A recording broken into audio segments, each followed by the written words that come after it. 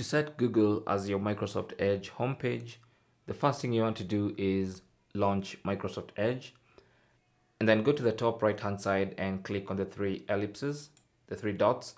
From the menu, select Settings.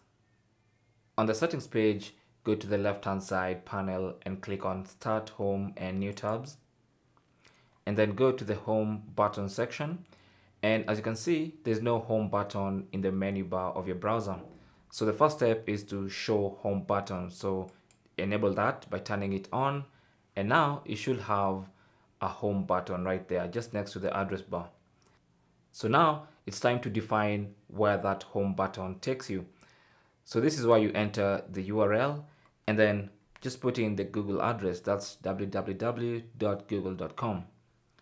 and then click on save, and that's it. So now when you open a new tab and click on the home page, it should take you to the Google website.